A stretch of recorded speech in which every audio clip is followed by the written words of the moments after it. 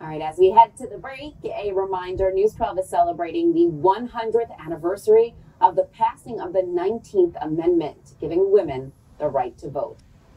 I think women have come a long way, and glass ceilings are beginning to break all over.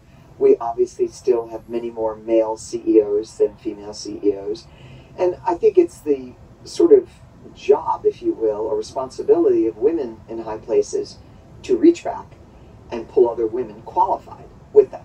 You should never promote a woman or vote for a woman because she's a woman. That's offensive to me.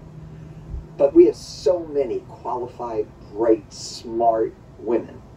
And if they're as smart, or in some cases smarter, and all due respect to my male colleagues, you should certainly give them a shot. I think women are coming forward. They are running for office. There are more women in Congress than ever before, women governors. And just think, they couldn't even vote 100 years ago. And now they're on the national ticket.